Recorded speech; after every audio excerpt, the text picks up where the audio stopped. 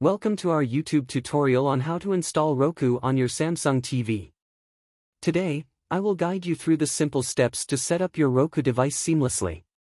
Firstly, ensure your Samsung TV is turned on and connected to the internet. This step is crucial for the successful installation of Roku. Next, insert the Roku device into one of the HDMI ports on your Samsung TV. Make sure to power on the Roku device and select the corresponding HDMI input on your TV. Follow the on-screen instructions to connect your Roku device to your home Wi-Fi network.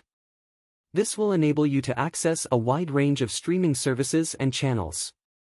Once connected, create or log into your Roku account. This account will help you personalize your streaming experience and access your favorite content easily. Finally, explore the Roku channel store to add your preferred streaming services and channels to your Roku device.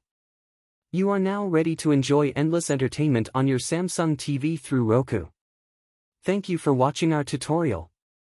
We hope this guide has been helpful in setting up your Roku on a Samsung TV. Stay tuned for more tech tips and tutorials on our channel.